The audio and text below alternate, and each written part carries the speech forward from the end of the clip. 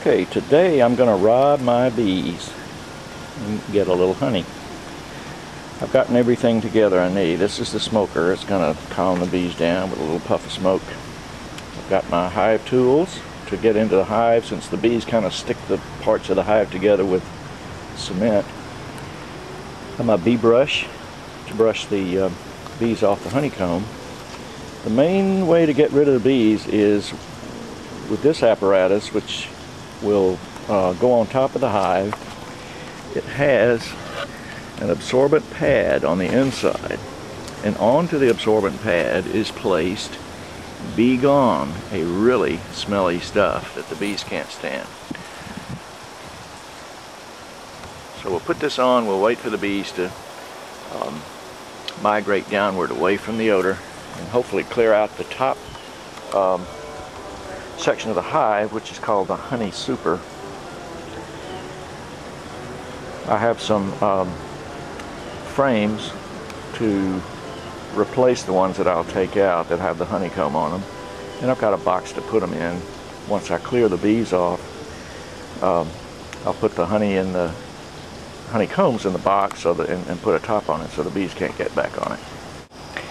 Being a macho beekeeper, I'll wear all of my protective gear. I have Tevas, shorts, and t-shirt. Going over, and I'm going to put some Bee Gone, the smelly stuff, on the absorbent pad for the top. The instructions say use sparingly but use plenty to get the bees off, so I don't know.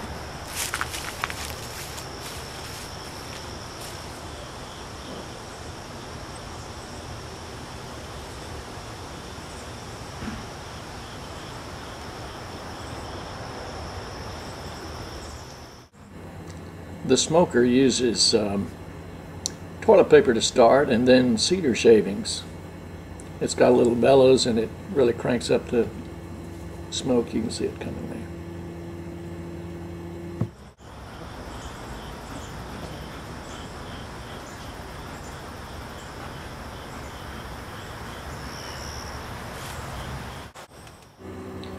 You'll see me struggle a little bit when I'm trying to get those honey-laden frames loosened up and pulled out. I really had a time with that.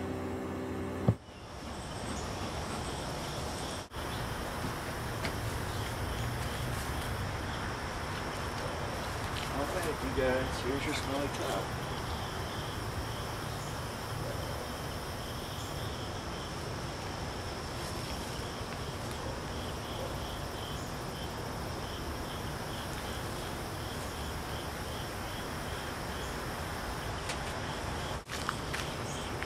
I also don't know how long to wait for that stuff to work. I guess I'll give it about 15 minutes. The secret world of the bees. The front door usually has about 100 guard bees who smell all the girls coming in to make sure they belong to the hive. They also chase off skunks and things. My black and white dog comes out here, and they never bother him. The ducks come quacking by. They don't bother the ducks. And I've come out here at night and virtually brushed some of them off the front with my bare hand and not gotten any aggressiveness. So there's our smelly top in place. The girls down here certainly don't seem to be bothered by it. This is the inner cover, on which they've even tried to put some honeycomb. This has been a great hive.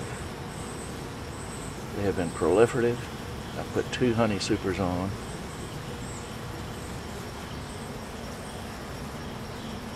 They started out with no queen. They accepted the queen. She laid and produced brood right off the bat, and they've just been healthy, healthy, healthy. Of course, Midtown is wisteria and every other kind of flowering plant known to man.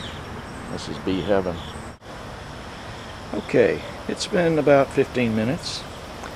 I went in and reread the book, and it said they're usually gone within a matter of minutes, so we'll see how well the Be Gone work.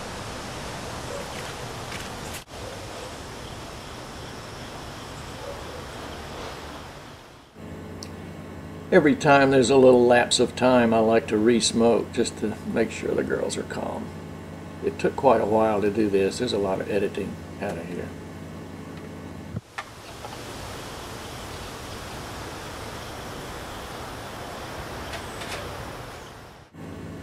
Here you'll watch me struggle a little bit to loosen up these individual frames, which are just full of honey and weigh, gosh, I don't know, 3 or 4 pounds, all stuck together with bee glue.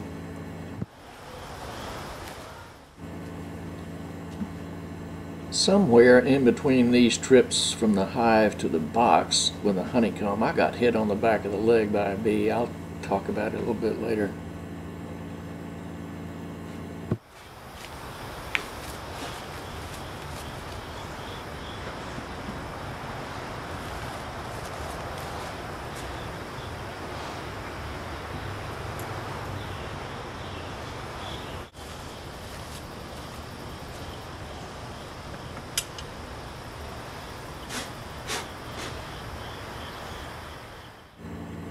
There were a few little stragglers on each frame that wouldn't come off with the BeGo, so I just blew them off.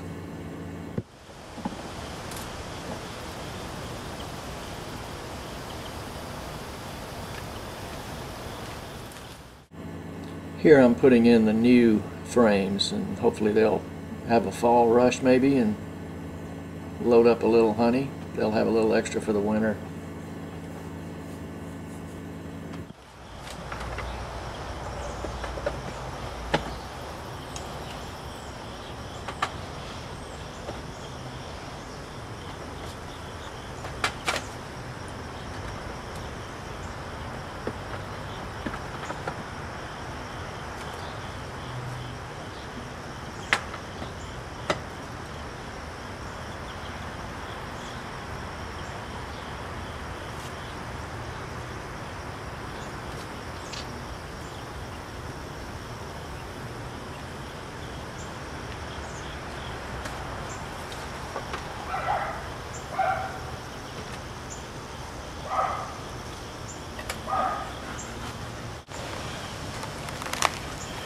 Alright, there's my load of honey.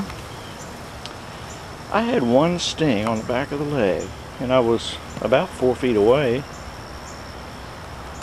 Must have been a guard or somebody got nervous. That's only the second sting I've ever gotten.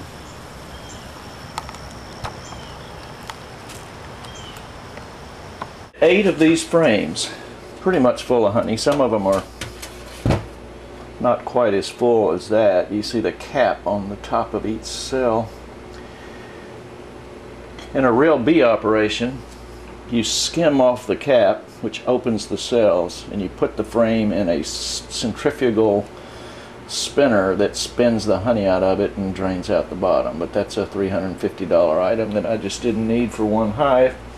So I'm probably just going to take these frames apart and cut the honey-filled comb and just package the comb somehow.